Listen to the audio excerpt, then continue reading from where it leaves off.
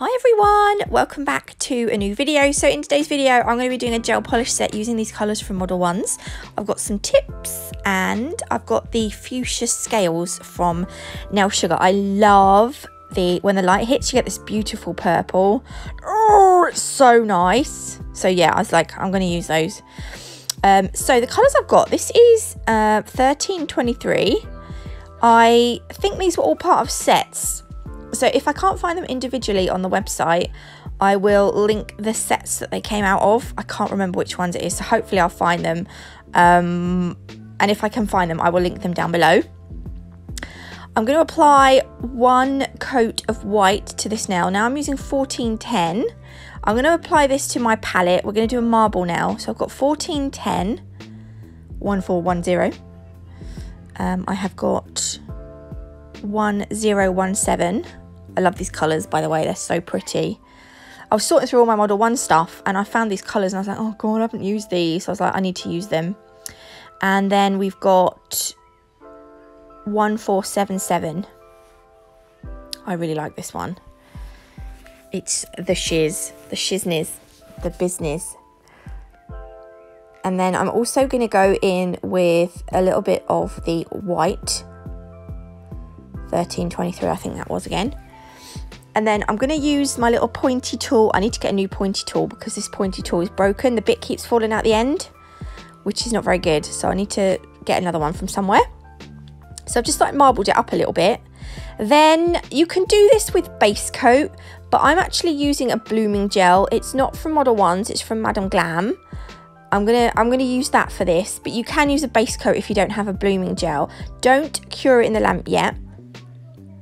So I've got my ombre brush. You can do it with a gel brush, it doesn't matter. And I'm scooping up some of that colour and I'm going to apply that where I want it on the nail into that uncured blooming gel. So as you put it on, it's going to start to spread out. It's going to spread its wings and it's just going to look really nice. You don't have to put the base coat on, but I don't know, it just adds to it a bit. I've seen some people do it like this. There we go. Oh, isn't that so pretty? I'm going to cure it in the lamp for 30 seconds. Then I've done another nail. So this is the same. And I've also got some of that blooming gel on it. And I just want to use up the rest of this gel polish because I hate waste. So I'm just putting some of it at the top half of the nail. I don't use it all, I don't think, but there we go. And then I'm going to leave the bottom half because I'm going to put some scales on. So I don't cure this yet because I want that bottom bit to be still wet. And I'm just going to go in and apply some of the fuchsia scales to the bottom. I don't actually like what I done here. If I was to do it again, I think I would have done it differently somehow. I'm not quite sure how yet. Can you see at the bottom of the marble where it's still sort of spreading out? So what I'm going to do is I'm just going to fill this bottom half with scales. They kept moving around. There was a bit too much blooming gel on it, I think, and it became a little bit annoying for me. But I got there in the end. So I'm just going to fill up the bottom, and then once I'm happy with how many I've got in there, which is this many, I might even add another one on actually after I've turn the camera off, but I pop that in the lamp to cure. I can't remember, to be honest. The next nail I'm using 1410 and the other two, oh hang on, that 1410 is a new colour I've not shown you yet. So I'm using, I can't remember what this one is, but I'm going to do an ombre. And then I'm using a light pink at the bottom. I'm using my Born Pretty ombre brush to blend the colours together. They blended together really well. Again, when I do the ombres, I use thin layers and I find that they blend together a lot easier. I think it's a lot easier to have little product than it is to flood the nail with product. So this one is the 1017. The bottom blend I had to work at for a little bit longer because you've got a light one and a dark one, so I had to work at it a little bit longer, but it wasn't too bad. It was not like I was there all day, you know. And then once I'm happy, I will pop that into the lamp. I can't believe it's Monday already. This is our third week, the third week of the kids being at home, and it's gone really quickly, I think, anyway. I know some people are really struggling. Initially I was, but I'm doing all right now.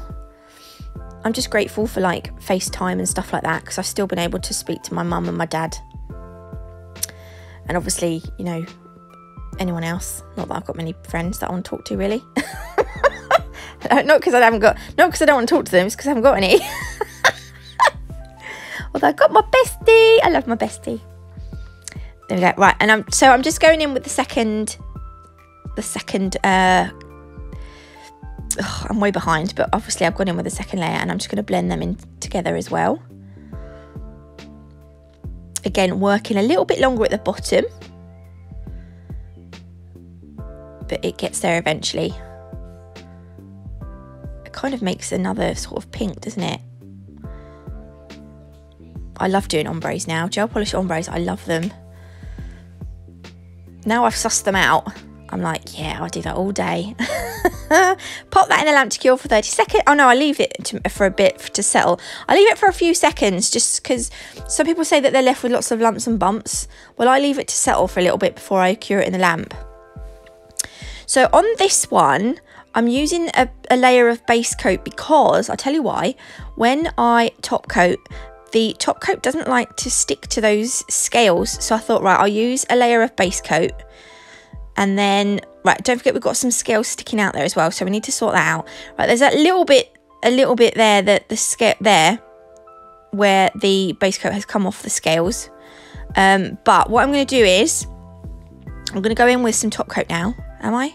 What am I doing? Oh no, back with some base coat. Just to go over that bit that wasn't covered. And then I think I went over with some top coat, I can't remember. I know, I'm rubbish at this. So, yeah, top coat. But now it's cured, I'm going to file down the sides to get rid of those bits of glitter, the scales that were sticking out, because you don't want those poking out of someone's nail. And I'm going to buff over the top as well. It looks like I'm filing it quite hard, but I'm not. I've got 2 layers of base coat and top coat on this, so you don't want to go too mad because you don't want to end up filing through those scales, but then at the same time you don't want the nail too thick.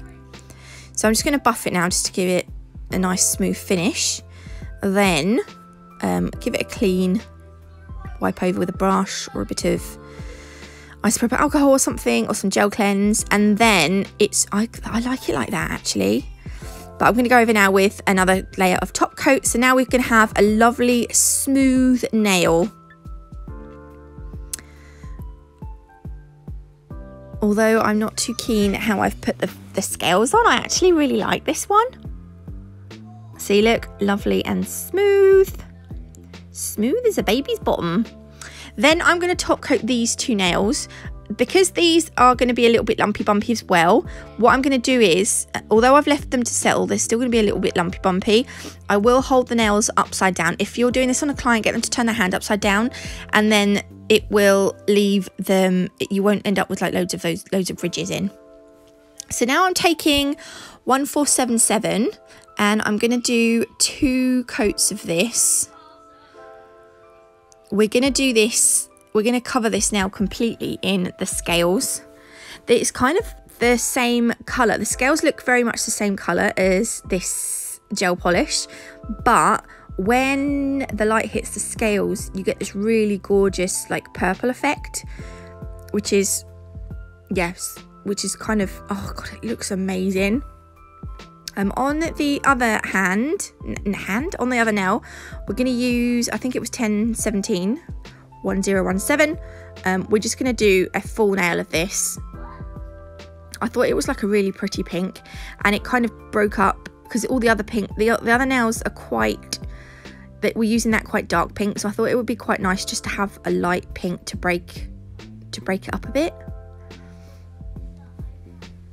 But you know what I thought done? Thought he was a fart and shit himself. Ah! I'm so gross. My dog's looking at me like, what are you on? Right, on back to this now. We've put 2 coats on, cured them in the lamp for 30 seconds. Now I'm putting a very thin coat of base coat on. You don't want to flood this, otherwise those scales are going to move all over the place. So make sure you put a nice thin coat on.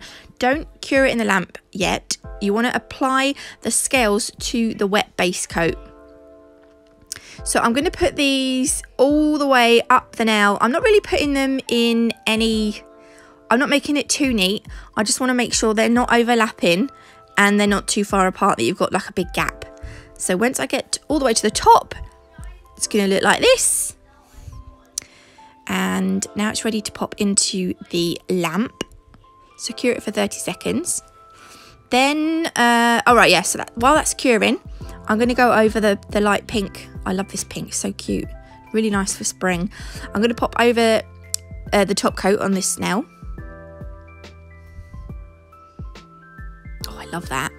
Right, in the lamp for 30 seconds. This one, we're going to do that whole base coat thing again because the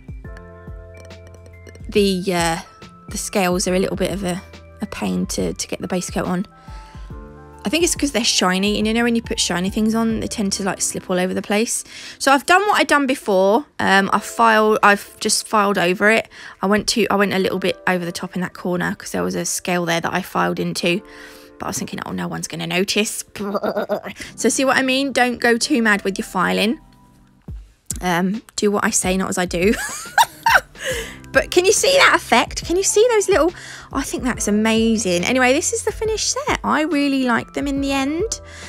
You can get 10% off at Modelones using my code Natalie00. I'll leave links and codes in the description box for you. You can also get 10% off at Nail Sugar using my code NatMug10, all in caps. Again, the link will be in the description box. I hope you like them. If you did, please leave me a like. If you haven't already, do consider subscribing.